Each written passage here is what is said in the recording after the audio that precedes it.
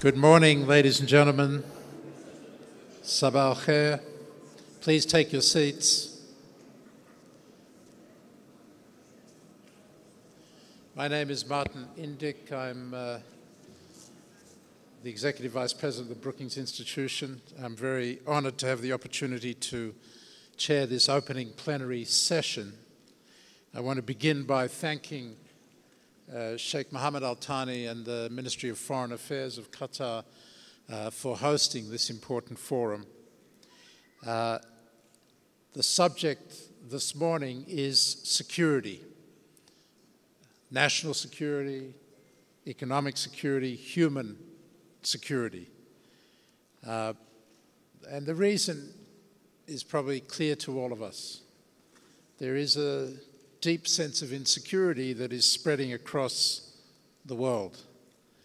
Of course, it starts here in the Middle East, where the collapse of order, and the rise of terrorism of Al-Qaeda and Daesh, and the failure of some of the states in the region and governing institutions has created a deep sense of insecurity. But it spreads to North Africa, to Europe, even to my own country, the United States, to Latin America, Brazil, Venezuela. We see the sense of insecurity that permeates much of the politics of our world today.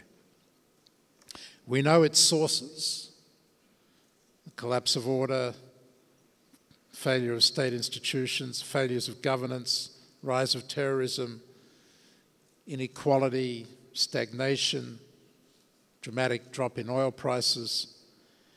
The question really is what to do about it. And that's what I hope we'll have an opportunity to discuss this morning. We have an amazingly diverse panel. What's particularly noticeable about it is that we have representatives here, high-level officials, from Southeast Asia, Central Asia, Latin America, Europe, NATO, and the United Nations.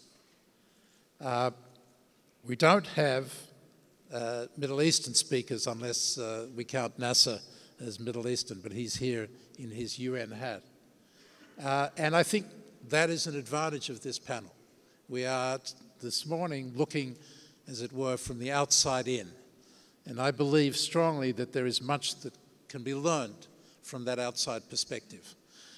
I've asked the speakers to keep their opening remarks to 5 minutes so that we'll have plenty of opportunity for conversation between them and you, the audience. Let me start, first of all, by asking His Excellency Mogens Lykketoft, the President of the 70th Century of the UN General Assembly, to begin. So, no, just from here. Thanks. Thank you, Mr. Moderator, and good morning, Excellencies, Honorable Ministers, ladies and gentlemen. Being here in the Middle East, the theme of peace and security takes a great sense of urgency for the challenges facing this region, and truly immense they are. A protracted conflict in Syria, in Yemen, terrorist groups bringing death and havoc across the region. Palestinian-Israeli conflict remains without any peaceful solution. Immense strains on the stability in Jordan and Lebanon, as well as in Turkey, by the incredible flow of refugees, the humanitarian crisis connected with that, and escalation of tensions between regional powers, destructive sectarian divisions that exacerbate a further violent extremism. And in addition to that, the destabilizing effect of climate, droughts, and land degradation, too many instances of where neither power nor prosperity are shared in a way that brings societies together. And many of these challenges, however, are not unique to the Middle East, as it was highlighted at the high-level thematic debate of the General Assembly that I convened in New York only 2 weeks ago. At that meeting, member states were clear to address challenges in peace and security area, and there is no substitute they concluded, for political leadership and those countries and those groups most involved in conflicts must do more to bring an end to the suffering, the divisions, the tensions that are depriving millions of a better future. Member states were also clear, however, that the international community and the UN in particular can do much more. Member states are coming to terms with the fact that the architecture developed in the last 7 decades to maintain international peace and security is struggling to keep pace with today's and tomorrow's threat and geopolitical tensions. In particular, the absence of adequate tools and capacity to protect civilians in conflict, to respond effectively to new forms of complex conflicts, to address terrorism, as well as other challenges with a clear security dimension, such as large-scale epidemics and large displacement of population, has undermined the trust of the UN's ability to deliver on its mandate. In this context, it is crucial that member states recommit to the principles of the Charter, refrain from use of force, and uphold their obligations under international humanitarian law. Last year, we joined hands around the SDGs and the Paris Climate Agreement. And in the security sphere, we saw renewed cooperation finally between major powers on Iran and even on Syria. When multilateralism works, it can provide solutions and hope. Now we must build on that spirit and go forward. In particular, we must take concrete action to address the shortcomings of the United Nations itself. A number of major reviews are currently looking in how the UN as a whole is performing in conducting peace operations, supporting peace-building efforts, and enhancing the role of women in peace and security, and in preventing extremism and countering global terrorism. Recommendations have emerged thus far very clear: to respond to today's and tomorrow's threat, the United Nations must become more relevant, more credible, more legitimate, and more capable. For many, this includes making the UN Security Council, of course, more effective and more representative. I share that view. But it also includes the need for political solutions to inform every aspect of UN's approach to sustaining peace, to put prevention at the heart of the architecture, and forging a consensus on crucial set of budgetary and institutional reforms to that effect. To ensure that the UN works more seamlessly across these 3 pillars of peace and security, sustainable development and human rights, and engage in a more consistent with communities. To ensure that women are more involved, to identify concrete ways in which the UN can effectively contribute to prevention, respond to terrorism and violent extremism, and to bring a greater cooperation about between UN and regional organizations, and to ensure that the UN special representatives who lead peace efforts are at the highest integrity and diplomatic skills.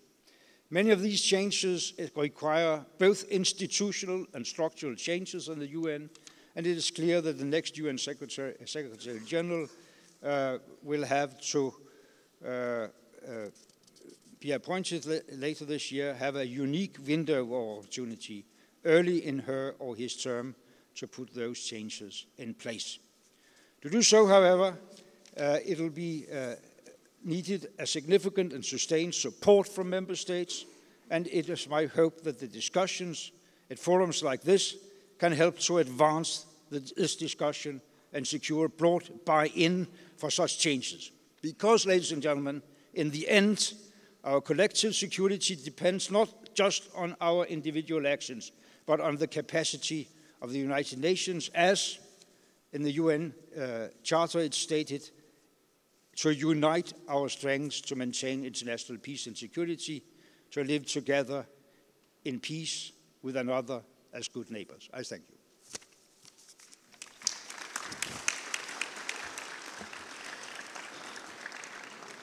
Excellent. Thank you very much, Mr. President, for a great opening with its focus on UN reform. We now have an opportunity to hear from Susana Malcorra. She is currently newly appointed as Minister of Foreign Affairs of Argentina and has just announced her candidacy for the position of UN Secretary General. But for many years she has worked as Chief of Staff to the UN Secretary General and has deep knowledge of the very things that President Likhatov just referred to. So hopefully we'll be able to get into that discussion.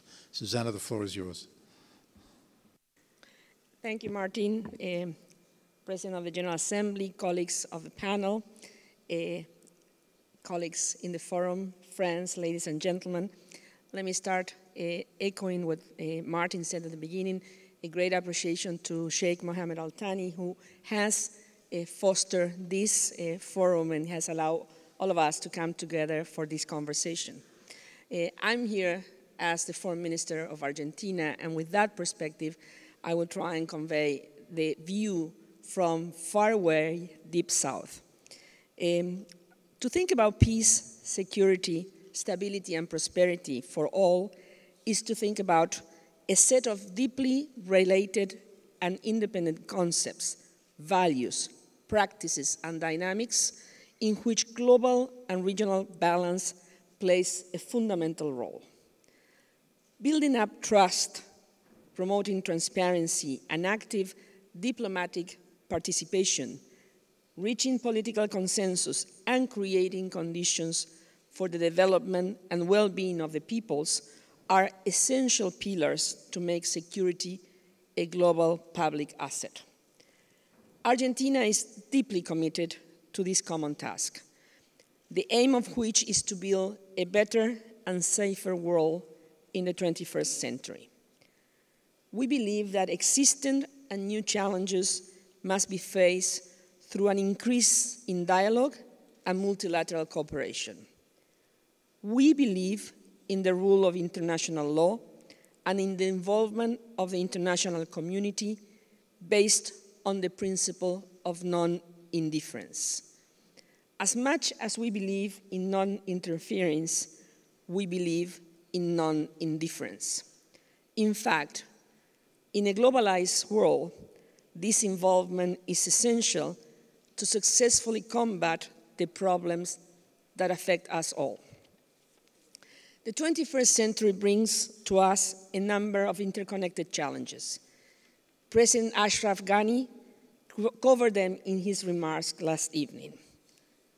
Most of these challenges are of asymmetric nature and respect no boundaries and no states. This requires a strong, soul-searching review on how to tackle them. Is the international architecture, as mentioned by President Likhatov, as established, able to do it? Is there enough trust among states to allow themselves to work together towards a shared goal in regional and global organizations? Is there enough of an understanding that the collective good brings more than what the sum of parts will ever bring? If so, only a stronger multilateralism at all levels, international, regional, and sub-regional, will help. We can refer to examples, and it was done already, in which this approach has achieved good results. Agenda 2030, adopted last year, is a vivid proof of it. So is the Paris Agreement. In both cases, we were able to overcome what seemed as insurmountable divisions with the common interest in mind and with a clear understanding that no single player could address those challenges on its own. These new collective agendas have set the tone for a new way of working in the development area. And then, why is it so difficult to have a similar approach in peace and security? I will dare say that fear, lack of trust, and undeclared interest embedded in different power schemes shadow the need to tackle the real issues.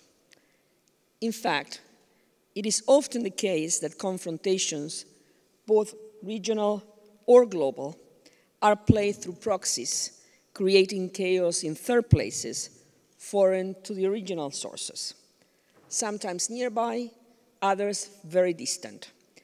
In a way, it removes the crisis from the source, creating a distance that makes it seem easier to handle. It is in this context that I will propose going back to basics. As much as the Agenda 2030 and climate change agreement are about the people and the planet, so are the multiple conflicts that we are facing. Hence, we only stand a chance to address conflicts if we start looking into what people require from their own eyes, not through ours. Humbleness in the search of solutions should be recognized. We must look into conflicts addressing people's issues, real issues. Allow me to illustrate my point with an example. I was in a refugee camp in Lebanon 5 days ago. I met with a group of women and we discussed for 45 minutes. We talked about their suffering, their needs, their aspirations. I asked them what is it that they needed to end their pain. They asked for only one thing: to go back to their villages, not even to their destroyed houses, just to their villages. They didn't care if the conditions will be as bad as the ones in the camp. As long as they were able to go back home and be in their land with their families, sending their children to their schools, reestablishing their basic social fabric of the past, they believe that they will live and feel better. Going back home. Their plea was very simple and desperate. Stop the bombing, establish an immediate and lasting ceasefire, talk, allow us back. If we were to listen to these women, the refugee crisis that has brought so much suffering and so much tension to many parts of the world, including a spike in xenophobic conduct, will be put into a different perspective.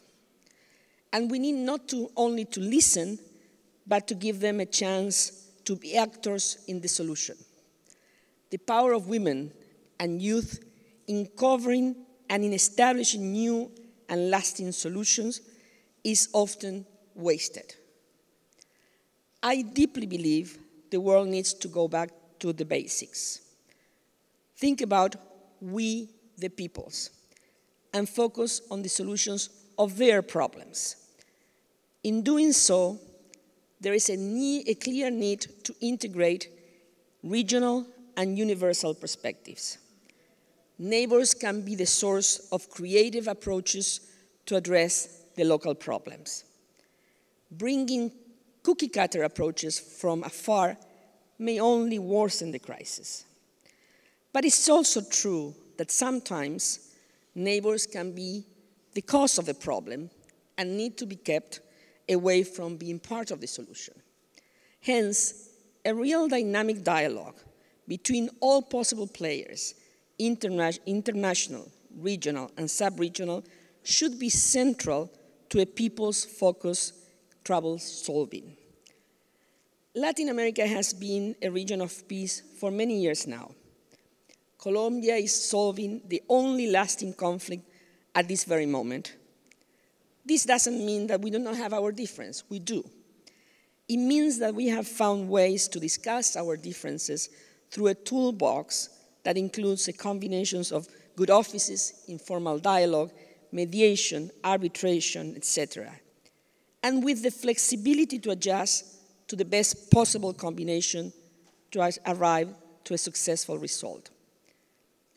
Our region has gone through agonizing times of dictatorships and human rights abuses of all sorts.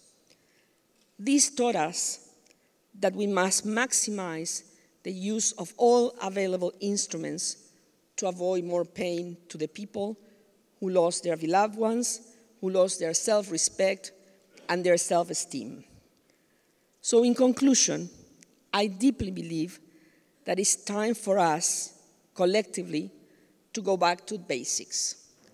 Not to look for prepackaged solutions, to listen to the ones who cry for help, because in their cry, they often picture the solution, and to give them a chance to participate in its implementation. That we are all humble enough to accept that the complexity of the issues at hand requires solutions that are built on shared ground among multiple actors, and that in building those singular solutions, one will have to accept that some maybe have a role to play and others not, in order to maximize the chances of success. Solutions that come with a combination of bottom-up and top-down perspectives. Solutions that will be owned and implemented by the people involved to ensure they get to the right place. I thank you.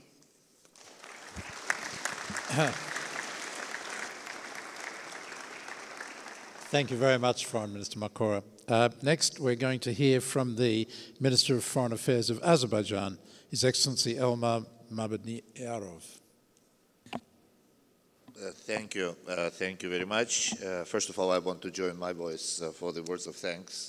Mr. Minister, it's a great pleasure to be back in Doha for this very interesting and very important debates within the Global Forum. I think that through the years of existence, this Global Forum will start to be a very important and very interesting platform for exchange of views, in particular today's panel, which goes international and regional status quo and the means to meet the challenges.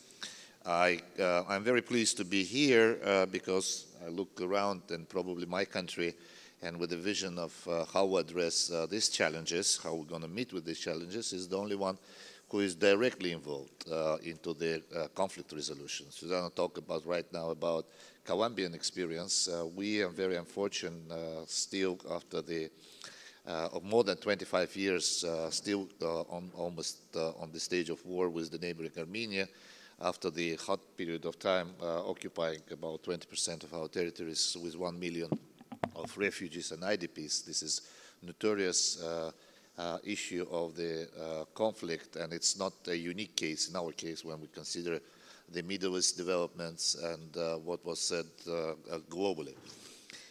Generally speaking, through the perspective of what was said of Azerbaijan's point of view, particularly in our part of the world, I think that I will agree with those who are thinking that the post-Cold War world is still under reconfiguration.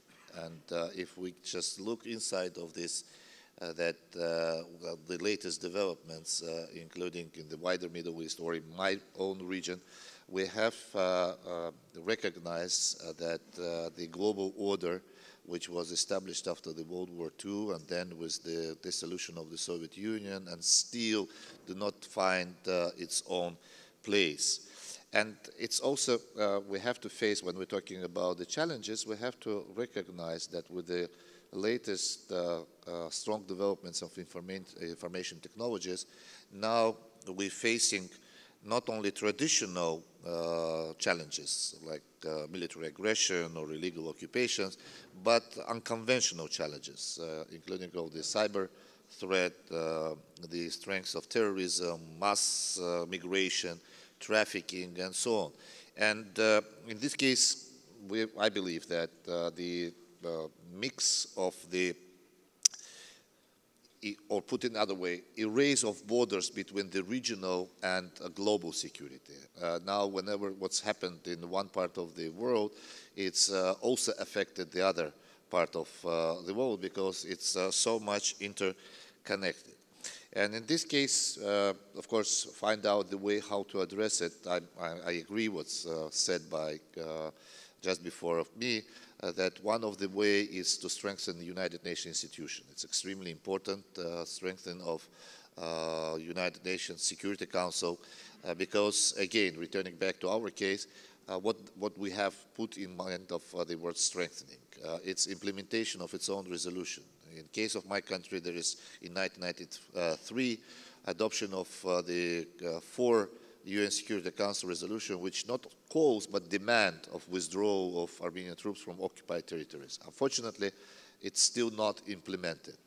In some cases, we also know, let's be honest, that some of the UN Security Council resolutions are starting implementing just before the adoption of it by the full Security Council. So, in this case, I think that what we need to do is looking of all of us how we can strengthening the United Nations system.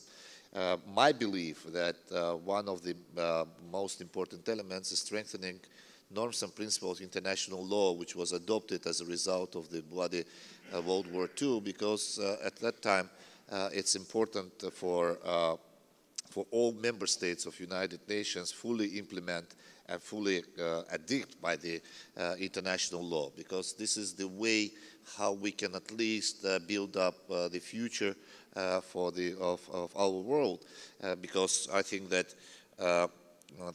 that can create what I would like to say predictability in the international relations, and then we can.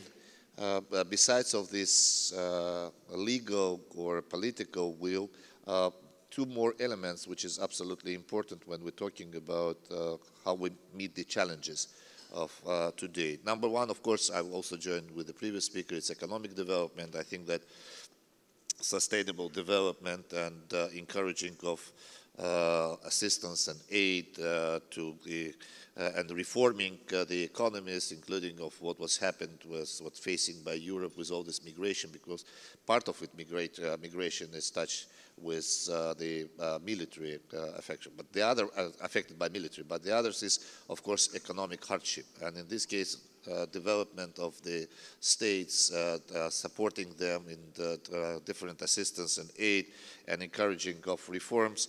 That will be creating much more opportunities for those who are right now looking to get out from the countries and creating the problems of migration and so on.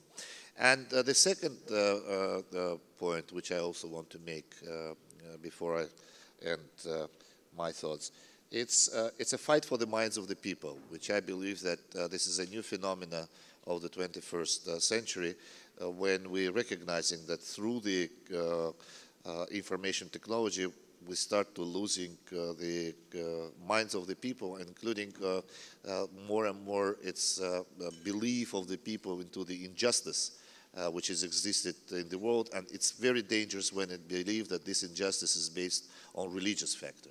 And I think that building up and more strengthening with regard to the multiculturalism, strengthening of this Alliance of Civilization movement. By the way, it was extremely successful last 7th Forum of Alliance of Civilization. Nasser probably told more about it.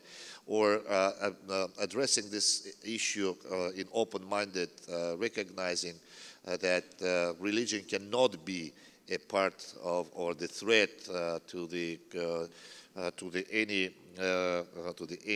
territorial disputes or any the conflicts, because that's will take us to nowhere.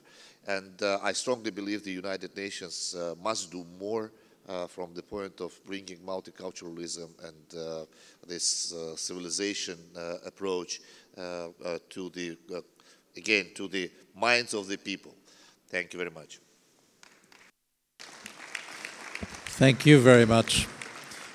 Next, we're going to hear from the Foreign Minister of Costa Rica, His Excellency Manuel Gonzalez Sanz. Please, sir.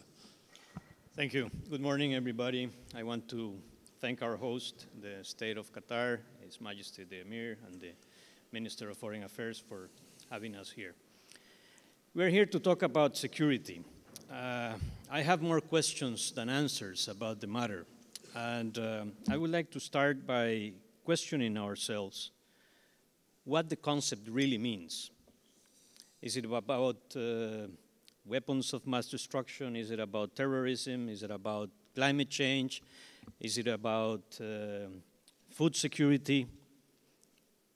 I think it's a mix of all of them. But if we don't agree that it's a mixture of topics, that the concept of security or unsecurity is composed by many elements, we are not going to be able to make any progress. We need to realize that it's a very holistic concept in order to project every country into the concept. I'm sure that if we are asked among different groups what security means, we all will have a different answer, because we'll reflect in that concept the problems that we face at the interior of each of our countries. That's okay. That could be a right answer. But if we really want to move forward in terms of global approach to the matter of security, we have to realize that is a much broader concept. How do we deal with matters related to the threats that we face in the security issue? I'm a great believer that cooperation is one of the key elements. And cooperation is not giving away to other countries. It's working together. If we don't realize the need of working together at a global scale, we are not going to make any progress either. We need to have real discussions at the multilateral level, but with practical results. We attend many meetings. We talk about very nice things. We put in writing our willingness to work together, but in practical terms, it is not happening. It's very frustrating for a lot of countries that make a great effort to attend meetings, to have missions, to have the negotiators participate in very long hours of discussions, and end up with a nice wording, nice language that doesn't have any impact on real life. And here, I think that the Security Council has a great deal of responsibility. We take a lot of decisions there. Sometimes key decisions are not even taken there. But in the end of the day, as my friend, our colleague, the Minister of Azerbaijan was mentioning, 4 resolutions by the Security Council that are just words. Nothing has happened during almost 3 decades. Is that really helping the world to become a safer place, to have more credibility in the system? Are regional and global organizations really delivering what they are supposed to do? I think that the answer is no. That is undermining the whole concept of security and living in the same planet. Everybody is pulling the string towards their own interest. There is a lot of selfishness in the world among countries that they don't want to cooperate, work together at a global scale. I come from a country that, if we talk about military expenditure, I come from a country that abolished the army, the armed forces, 68 years ago. 68 years ago. If you try to put yourself 68 years ago, it's very hard for me to do it because I was not even born at that time. But if you put yourself in that context, what was the world living at that time? You will realize how bold that decision was.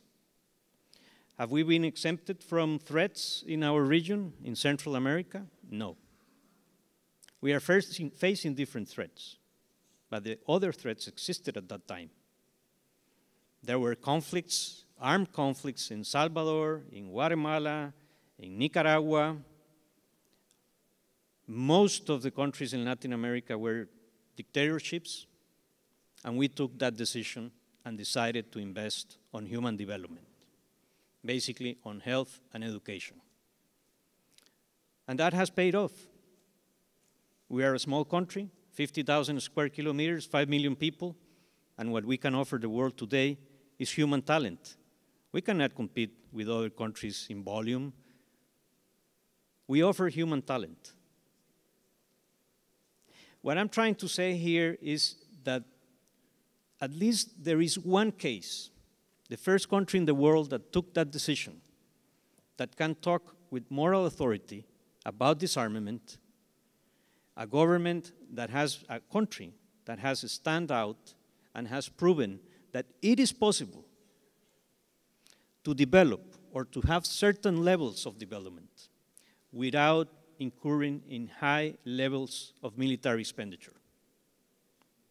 I'm not saying or not realizing the difficulties that other parts of the world are facing. I'm not saying that all the armies should be eliminated. But we really have to start committing ourselves, at least on the matter of nuclear weapons. Nuclear weapons. There are about 16,000 warheads. We can destroy the planet several times with that. Why do we need that? Can anybody really think about using them?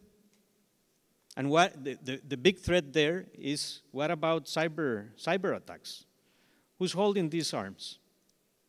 If we reach a real commitment, a transparent one, verifiable in regards to weapons of mass destruction, in particular to nuclear weapons, we'll be able to lower the military expenditure and really cooperate among each other.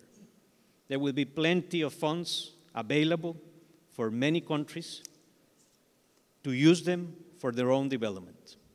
Again, I'm not saying about giving away. A way of cooperation is investing in other countries, helping the students to attend the best universities in the world, giving scholarships,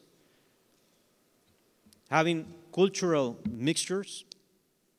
That's the kind of new ways of cooperation that we should be aiming for. The middle income trap, it's one of the things that is affecting a lot of parts in the world. My country is part of that dilemma. We are considered a middle income country, so we are excluded from most cooperation. Nevertheless, we are willing to give cooperation. We are willing to share our experiences with other parts, with other countries in the world. And we have limited resources, but we are willing to do it. Are other parts of the world willing to do that as well?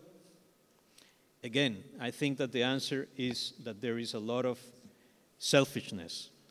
We have to work on a collective matter. We have to strengthen multilateralism as a way to really strengthen our discussion about security matters.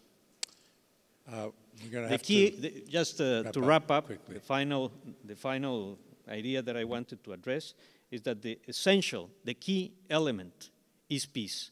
There is no way to develop if there is no peace. And peace should be considered and discussed as a global public good. Global public good. That's the key element from our perspective. Thank you. Thank you very much.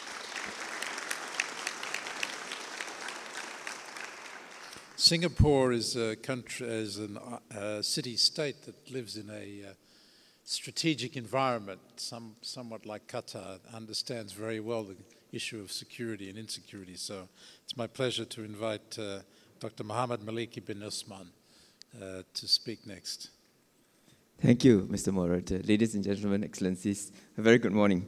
It's really an honor for me to be here. I thank the State of Qatar for the kind invitation to this 16th Doha Forum, for its gracious hospitality. The theme for this year's forum, Stability and Prosperity for All, is indeed very apt. I am not an expert in the Middle East, but I will share with you our experience and our perspective on how we see security situation in the Middle East and its impact on Southeast Asia. We are worried about the challenging security situation in this region, especially in Syria, Yemen, Libya, and Iraq. We need to resolve these conflicts urgently, as terrorist groups such as Al-Qaeda and the Islamic State IS have exploited the security vacuum and the collapse of social order to establish a reign of violence, oppression, and fear. The expansive network of terrorist groups have deeply impacted Southeast Asia. IS's global reach has surpassed that of Al-Qaeda.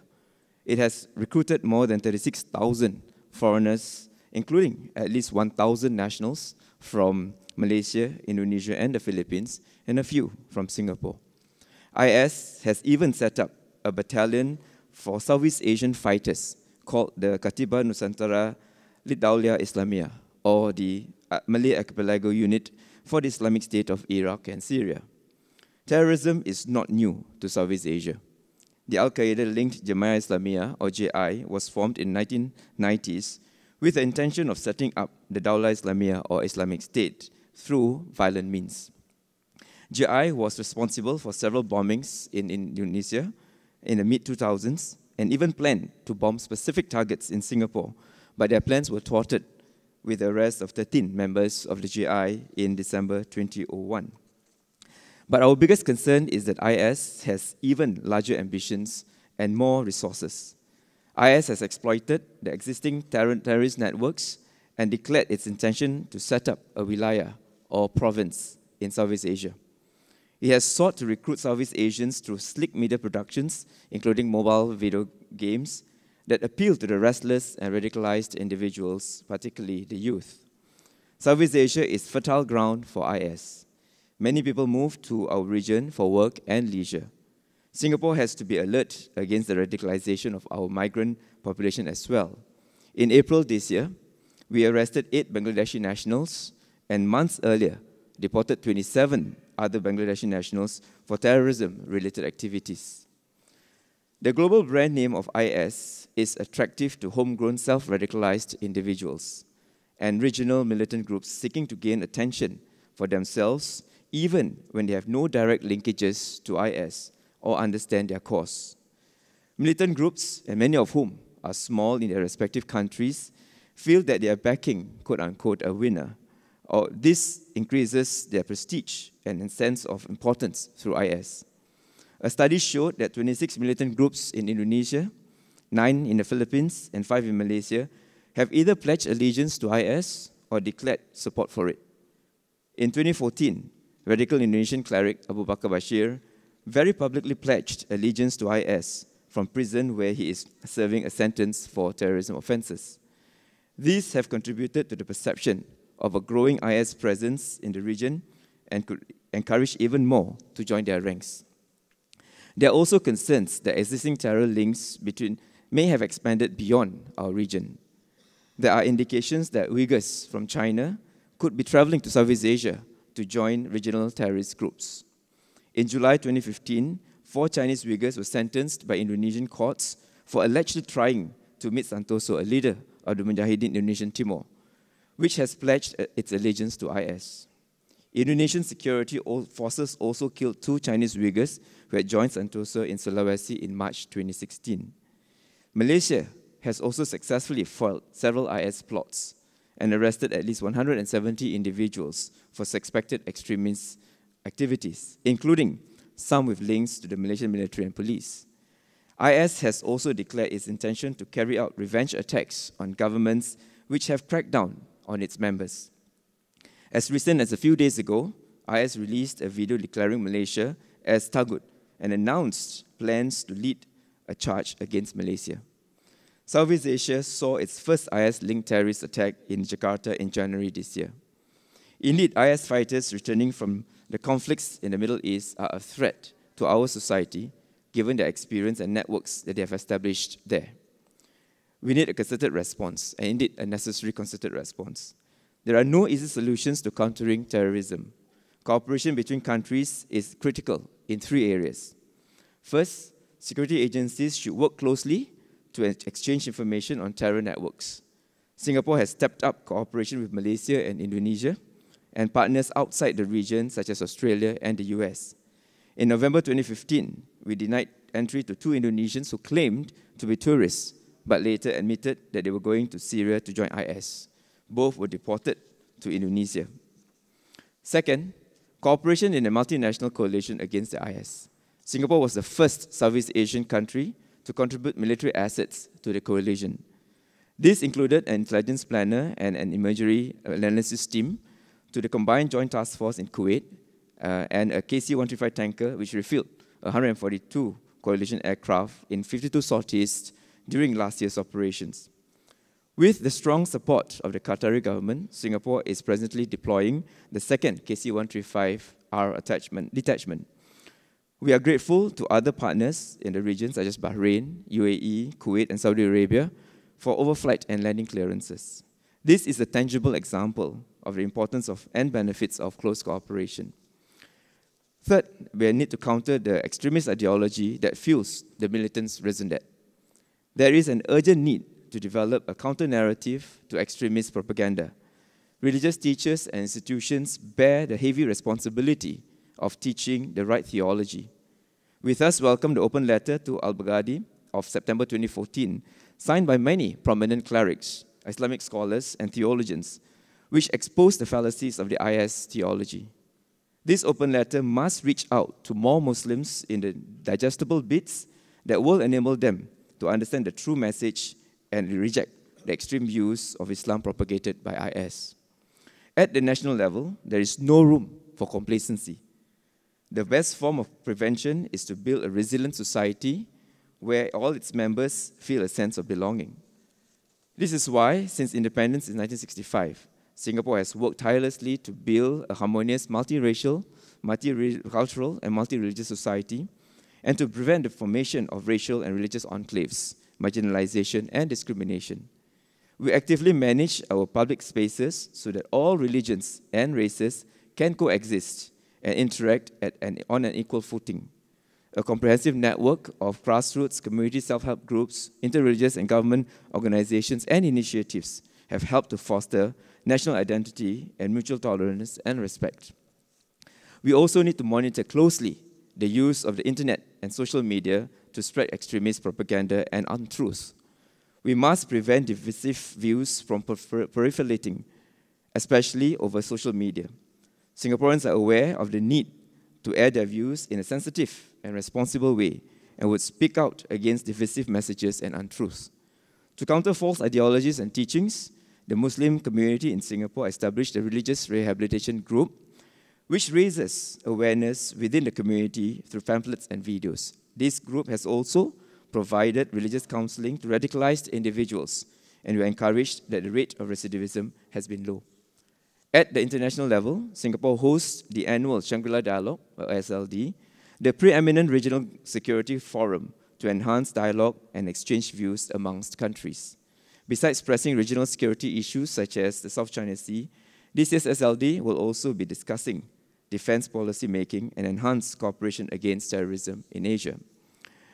Looking ahead, terrorism is just one of the many types of security threats we all face today. The challenges are complex and do not fit easily into our traditional security paradigm. It is not possible to win this fight alone. As our Arab friends will say, fi iltihad quwwah, or in unity there is strength. There are many proven examples of how the international community has worked well together. For example, the Multinational Counter-Piracy Task Force in the Gulf of Aden, which is headquartered in Bahrain, has successfully reduced piracy attacks.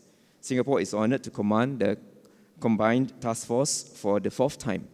Similarly, we stand committed to work with our friends in the Middle East to build a stable and prosperous world for all. Thank you for your attention. Thank you very much.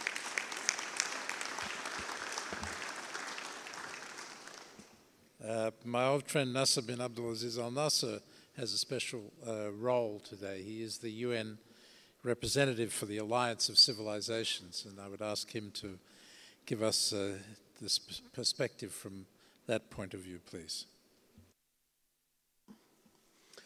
Thank you, Martin. Good morning. At the outset, I would like to say I am very honored to be addressing this important forum in my international capacity in my hometown, Doha. In this regard, I would like to thank His Excellency, the Foreign Minister, for his kind invitation. When we think about the security status quo in our world today, violent extremism, terrorist attacks, and radicalization comes as startling reminders of the serious threat they pose to the international peace and security, as well as the widening gap, lack of understanding, and fear within and among societies, as well between nations. Extremist and terrorist groups are disguised behind religion to incite hatred and discord within all societies. Indiscriminately, these groups challenge the values enshrined in the United Nations Charter and the Universal Declaration of Human Rights. What should we do as international community? And how does the United Nations Alliance of Civilizations contribute to this effort? As the high-level group defined our purpose 10 years ago, the Alliance is the soft power tool established to contribute to a more peaceful world by countering radicalization and polarization, by encouraging greater intercultural understanding and engaging in projects and programs that advance these goals. This past month, the United Nations Alliance of Civilizations organized its 7th Global Forum in Baku, Azerbaijan. And the main themes was living together in inclusive societies, a challenge and a goal. Participants coming from all walks of life agreed that sustainable development cannot be realized without peace and security.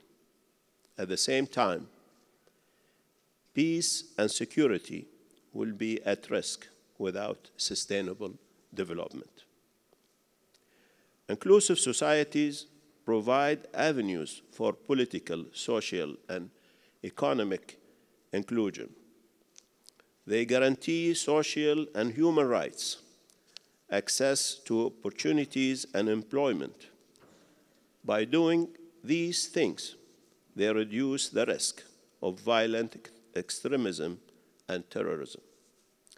Rising disparities of wealth and opportunities within societies lead to marginalization and exclusion, gender inequality, unemployment, and particularly youth unemployment, fuel radicalization and push people towards violent extremism. Many years of experience have proven that heavy-handed approaches and a single-minded focus only on security measures have failed. We know that extremism and terrorism flourish when human rights are violated and aspirations for inclusion ignored. We must pay particular attention to addressing the causes or drivers of violent extremism, and we are prepared to do our part.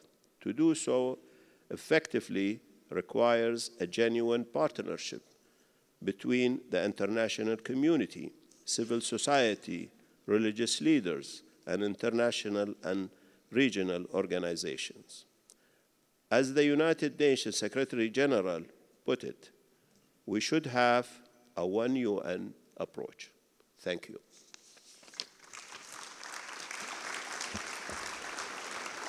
Thank you very much, Nasser. Before I call on Ambassador Stamatopoulos, the NATO Assistant Secretary General, I want to give the other panelists a warning of a question that I'm going to ask them after Terry has spoken, which is, I listened carefully to the different approaches, UN reform, back to basics, focus on the minds of the people, promote multilateralism, anti-terrorist cooperation, anti-radicalization measures. All of these are very coherent and logical approaches to deal with the challenge of security. But nobody mentioned the United States, Russia, or China.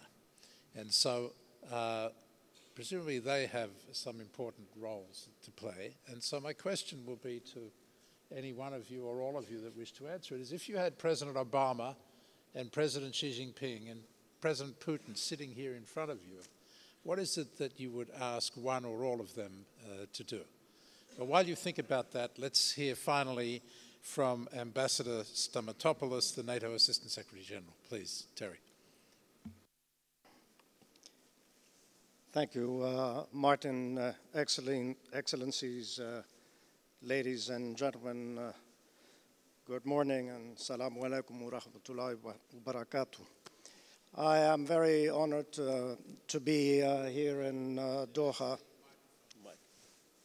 It's not working? Oh, okay. I'm very honored to be here in Doha today and to address such a distinguished international audience. My thanks to Qatar for the invitation and for continuing this very active high-level political meetings that they have been organizing at least since the beginning of their partnership with NATO that we are aware of. One cannot deny that globalization brings with it significant opportunities, but also great challenges with implications that we still do not fully comprehend.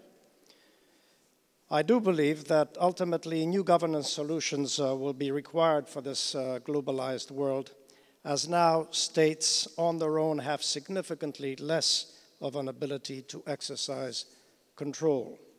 Whereas in today's interconnected and globalized world, security challenges and threats have also become more globalized. This makes it imperative for states and international organizations to cooperate more closely and more effectively together.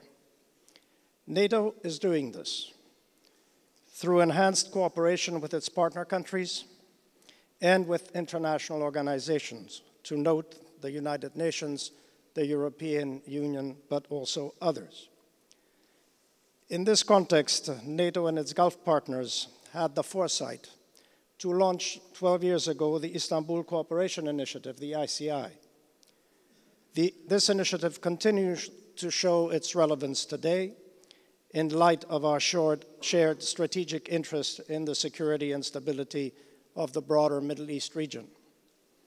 And because NATO and its Gulf partners face common transnational security challenges and threats, international terrorism, spillover from failing and failed states, the trafficking of small arms and light weapons, the proliferation of weapons of mass destruction and their delivery means, maritime security, the protection of sea lanes of communication and energy supply routes, especially choke points.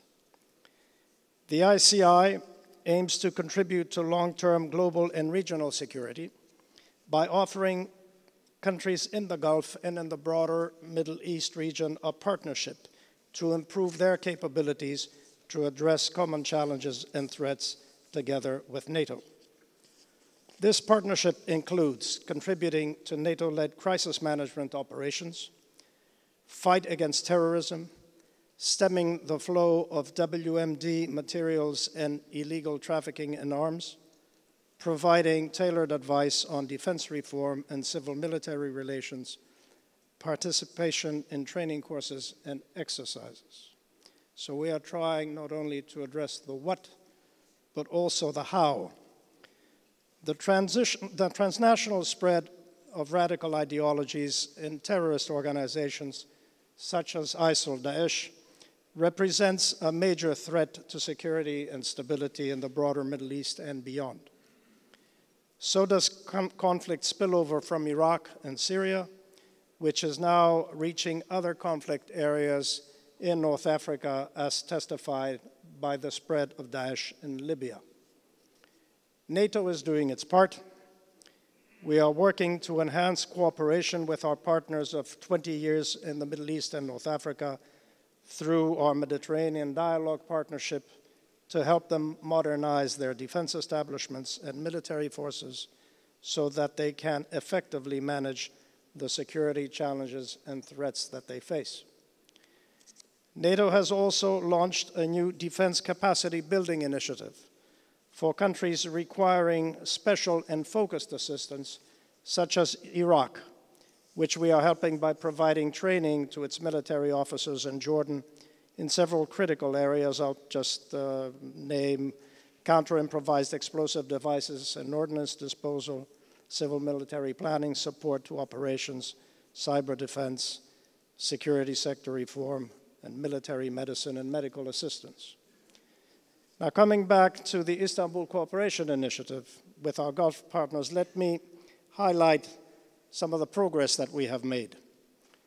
First, we have reinforced our bilateral and multilateral political dialogue to enhance regional understanding and situational awareness. Deeper engagement and dialogue with ICI-invited countries such as Saudi Arabia and Oman, as well as the Gulf Cooperation Council, will also be of utmost value. Second, we have made significant progress in our practical cooperation in a number of areas, to name but a few: energy security, focusing on the protection of critical energy infrastructure; proliferation of WMDs and their means of delivery; cyber defense; and we have also stepped up cooperation in the maritime domain with ICI countries, in particular in the context of NATO's counter-piracy involvement in the Indian Ocean. But I believe there is room to do more on the practical side, and we all should be more ambitious. To this end, I would like to highlight the development of the individual cooperation and partnership programs, we call them IPCPs, tailored to specific security needs of our Gulf partners. Kuwait was the first country to develop an IPCP back in 2014. We hope to finalize such tailor-made programs as well with Qatar, Bahrain, and the United Arab Emirates in the next 5 weeks. And the NATO ICI Regional Center that Kuwait has very generously offered to establish will help us better implement these individualized programs and other activities, allowing for NATO cooperation with Gulf states to grow. Third, we have seen a growing interest and ability of our ICI partners to project stability in their region and beyond. ICI partners have been key contributors to NATO-led crisis management operations, including in Bosnia, Kosovo, Afghanistan, and in Libya. The resulting level of interoperability will be key in responding to international military crises that we could be called upon to manage together in the future again to restore peace. Finally, I mentioned earlier the increased need for cooperation between international organizations in addressing today's challenges and threats.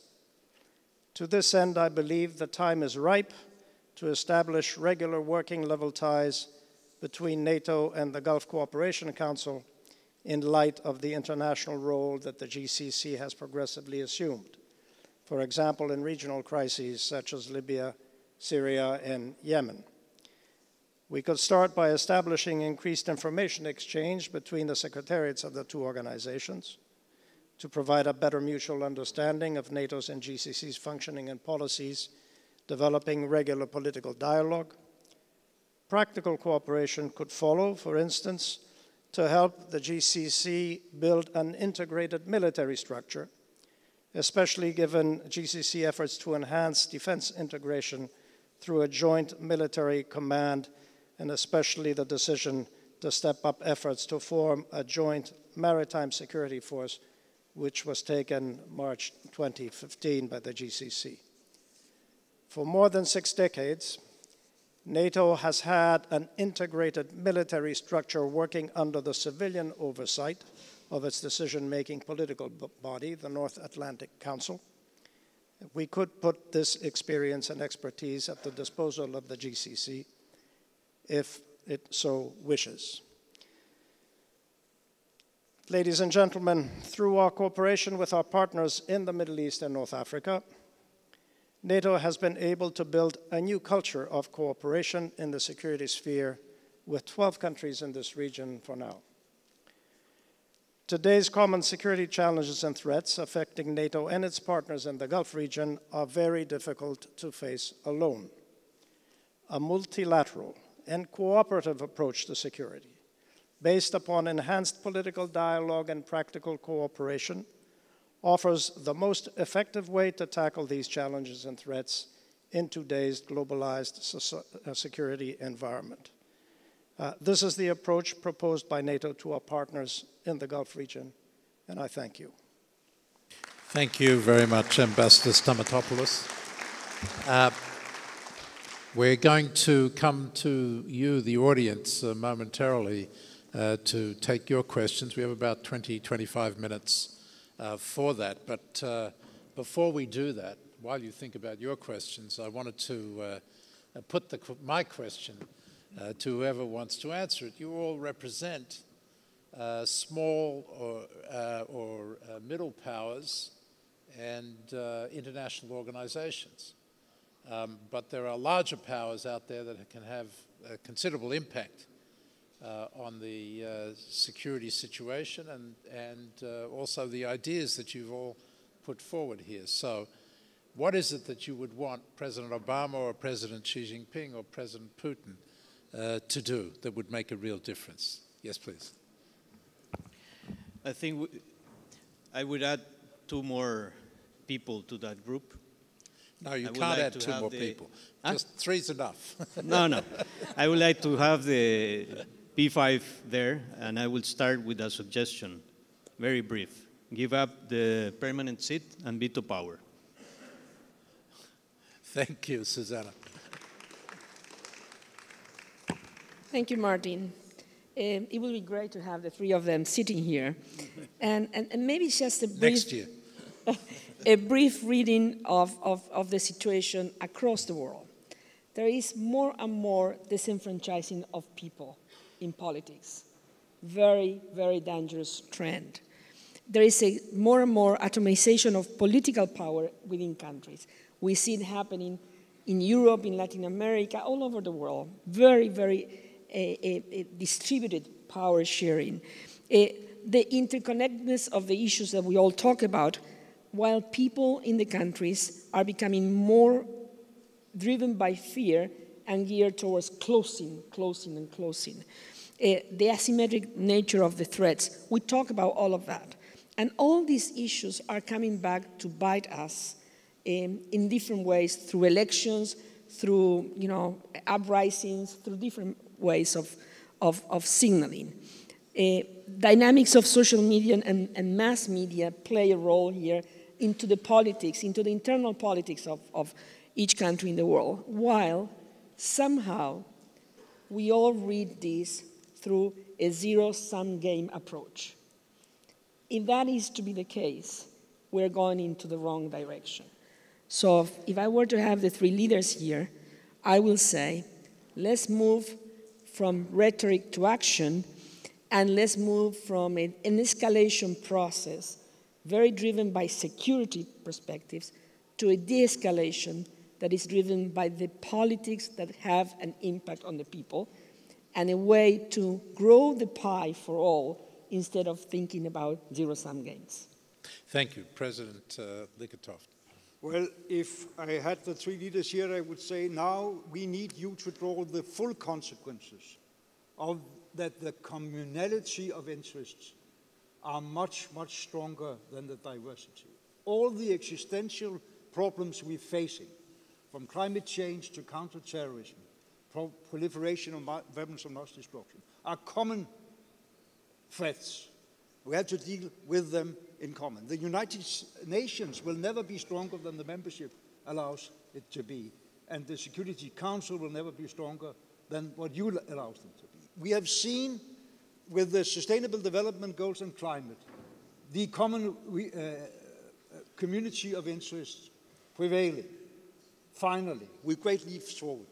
We saw on the Iranian nuclear issue that finally the five in the Security Council came together to avoiding yet another war in the greater Middle East region about the risk of non-proliferation of weapons of mass destruction. Now we have terrorism, we have the risk of proliferation to non-state actors, which is even more dangerous than state proliferation.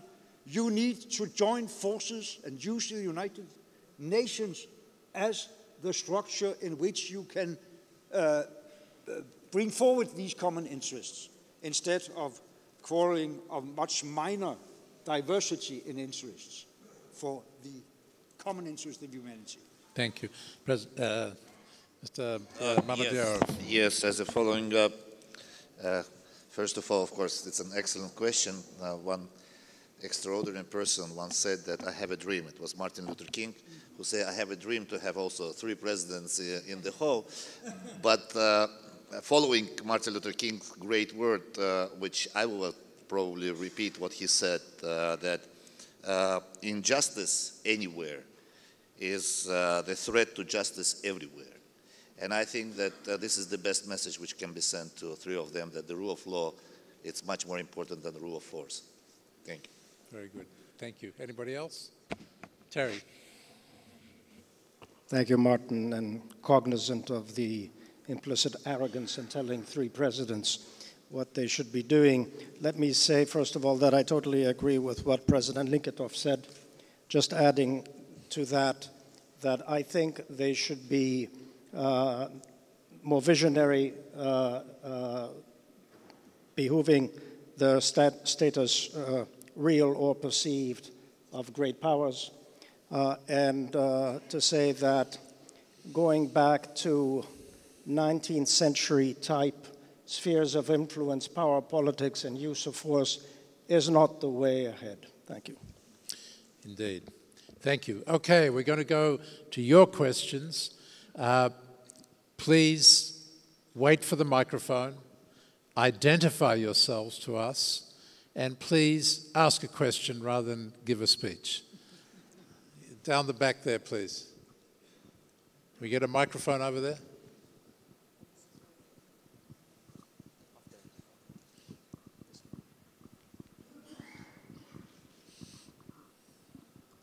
Thank you, Ambassador Indik. Good to see you again. My name is Saad Al-Ajmi. I am from Kuwait University in Kuwait. My question, or a comment in a form of a query rather, is... Just make sure it has a question mark at the end of it, please. It is. Why isn't as an educator, why isn't the issue of education addressed when security is dealt with? Why isn't the educational curricula addressed when security is discussed? Only the gung-ho thinking and military preparations, rather than talking to world leaders to bring about some sort of a common ground of humanitarian, advocating humanitarian ideals for peace, for international peace. I think it's one of the problems that we suffer from here is the educational curricula in general that actually creates a generation after a generation of schizophrenics.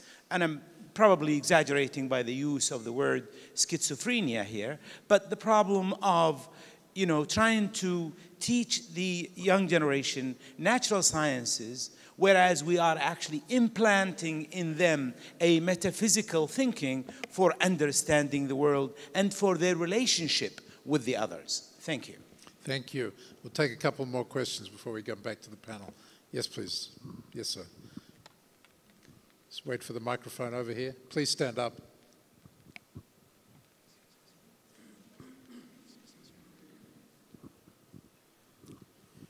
I'm Professor Augustine Coney, former professor at Morehouse College in Atlanta, Georgia, now Director General of the Foreign Service Institute, in the Republic of Liberia.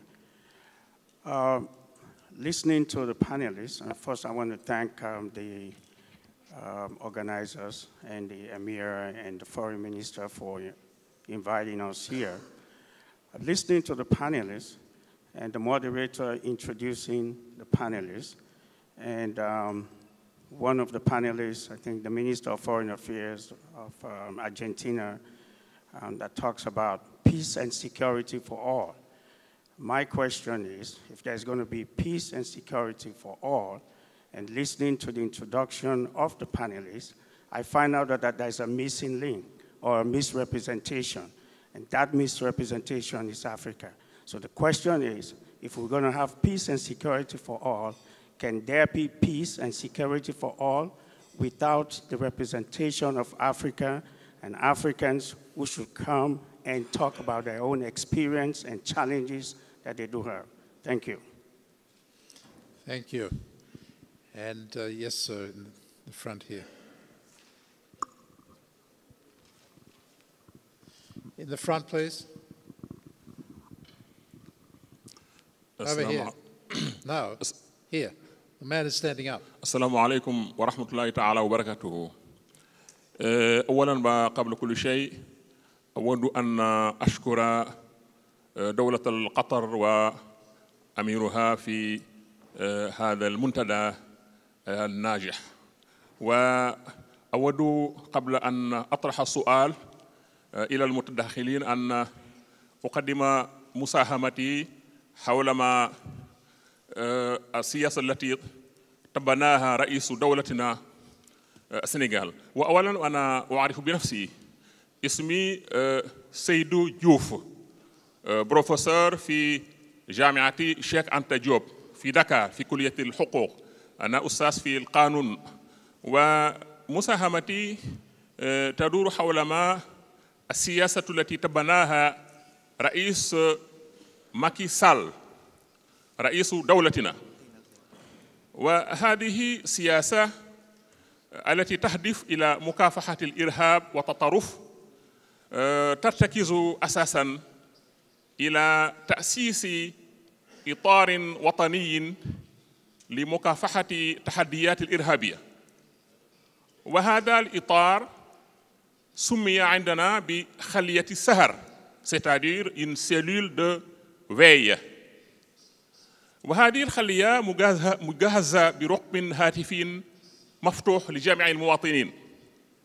كل مواطن سنغالي أو غير سنغالي يعيش في بلدنا يلاحظ ما يريبه في شخص مجهول أو مشتبه به، يمكن له أن يتصل بهذه الخلية عبر التليفون ليخبرها ما رأى. ورئيس دولتنا يتبنى سياسة تهدف أساساً إلى مكافحة الفقر والبطالة والتطرف الديني، لأنه يرى أن المسلمين هم أول من يتضرروا من هذه التحديات. وسياستنا أيضاً تهدف إلى وقاية المسلمين أنفسهم من التطرف الديني. فالسنغال بلدنا تقع في غرب إفريقيا، ولم يحدث فيها إلى حد الآن والحمد لله في ذلك أي هجوم إرهابي، على خلاف ما حدث عند جيراننا مثل ماليا وساحل العاج وبوركينا فاسو، وهذا لم يحدث عندنا. وسر في ذلك فيما أرى أننا ندين لدين إسلامي حنيف، والإسلام في السنغال أيضا يتصف بالوسطية والتسامح وحسن المعايشة والجوار بين الجميع. والسؤال الآن هو ما هي الإجراءات التي تم اتخاذها إلى حد الآن على الصعيد الدولي أو بصفة عامة أو على مستوى الدول العربية الشقيقة الصديقة لمساعدتنا في مكافحة الإرهاب في غرب أفريقيا؟ والسلام عليكم ورحمة الله وبركاته. Thank you. So I asked the gentleman standing here, could you get him a microphone, please?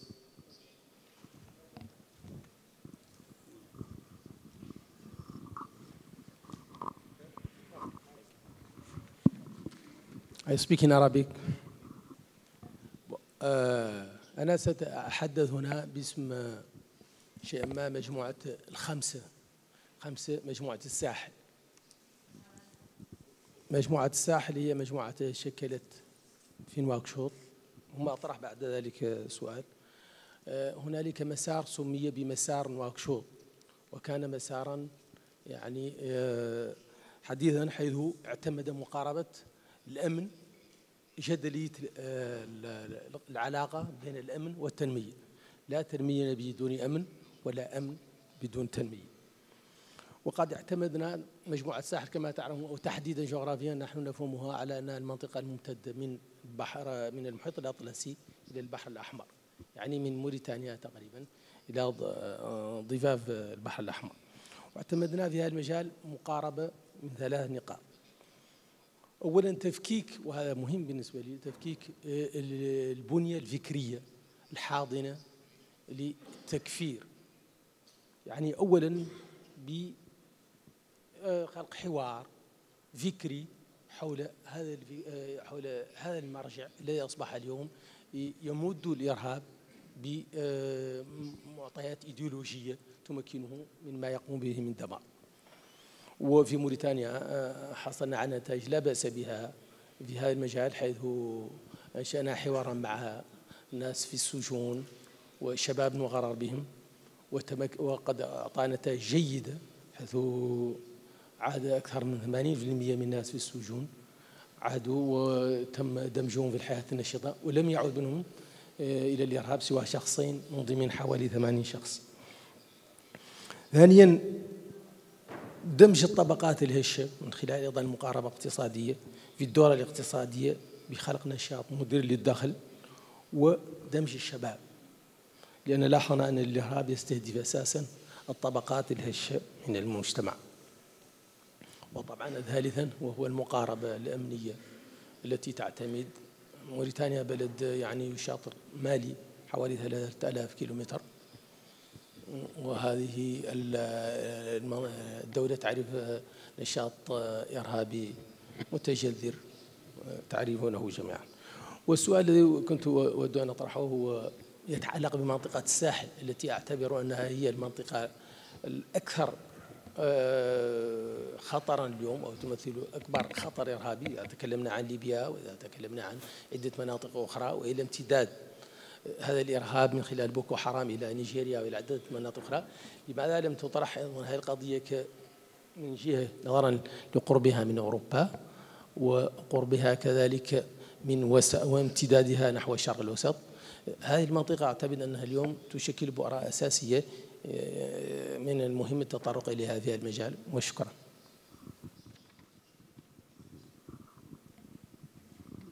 Okay, we are out of time, unfortunately, so I'll just ask any of the panelists who wish to address any of the questions, in particular the first one on the role of education, but if anybody has any comments on some of the interventions that were subsequently made about measures to counter terrorism and violent extremism. President Litvinenko. Thank you, moderator. I'm sorry I had to leave in very few minutes to go to Istanbul, so allow me just 3 very brief comments to what had been said. First, the intervention about the need of having common curricula in education, about the need for international cooperation and understanding. I think that's very, very essential, and we have to work on that, and we have to work on all understanding what some of the other interventions mentioned, that there is a clear interlinkage between the development agenda, the peace and security agenda, and the human rights agenda. Particularly, you could underline the fact that extreme poverty, we are bound to, we have committed to eradicate extreme poverty in the next 15 years. That will not be possible without peace, because an increasing part of extreme poverty in this world is among the 120 million people affected by conflicts and natural disasters. Third point, you cannot make a global peace agenda without really integrating the conflicts in Africa. That was the third intervention I wanted to give a brief comment on. That was very much the center of the discussion at the high-level event we had in New York about peace and security and the United Nations tools in this field last week. That we have to integrate much stronger the regional and sub-regional organizations, in particular in Africa, in our combined effort of peace building and peacekeeping.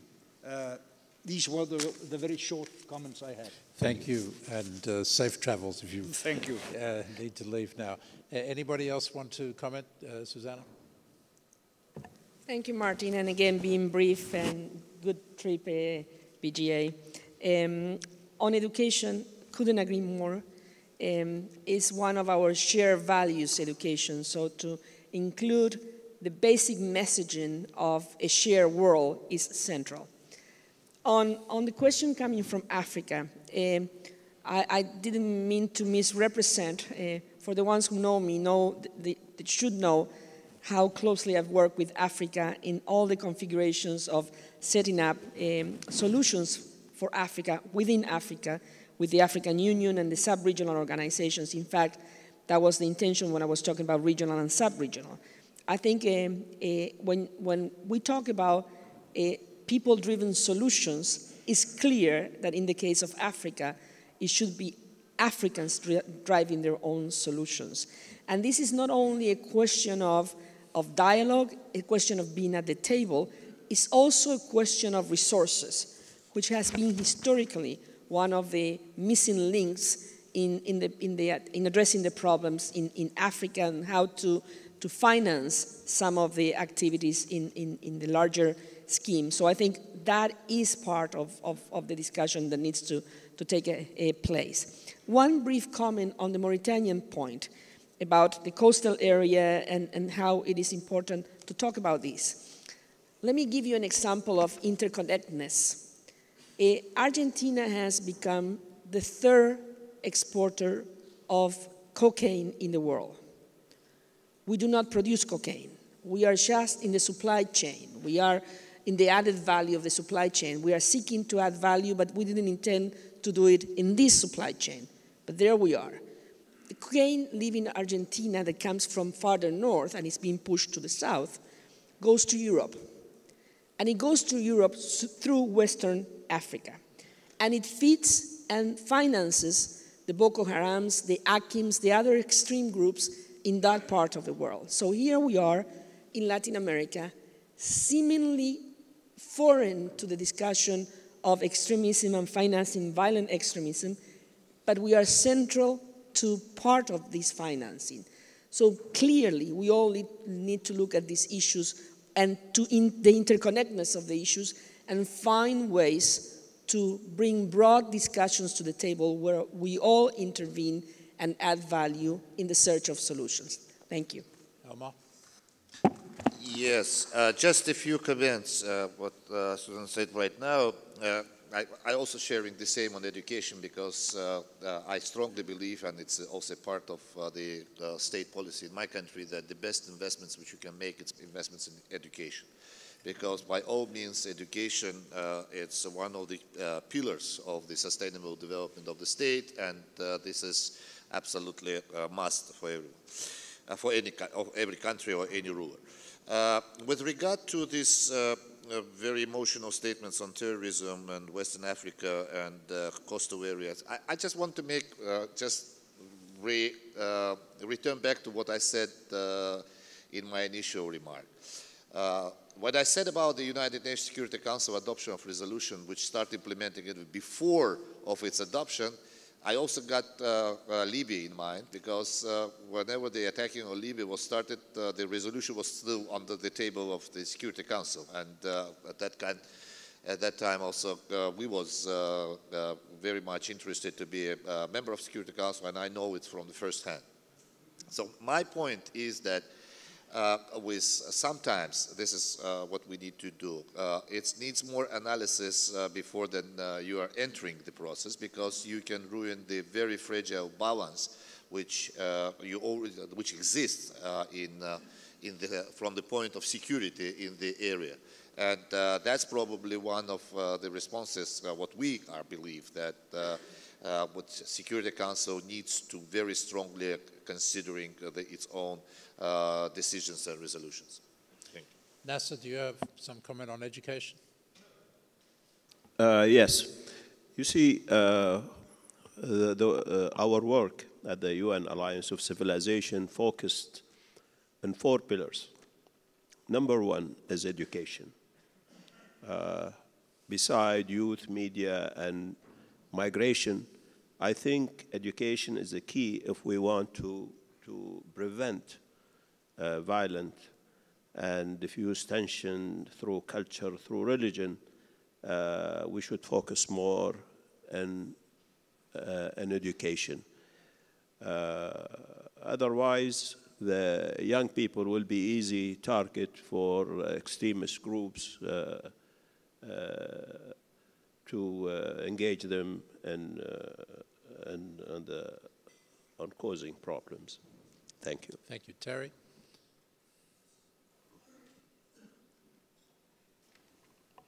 "30 seconds. On Africa, Secretary General was at the peacekeeping conference at the UN, sponsored by the UN and President Obama.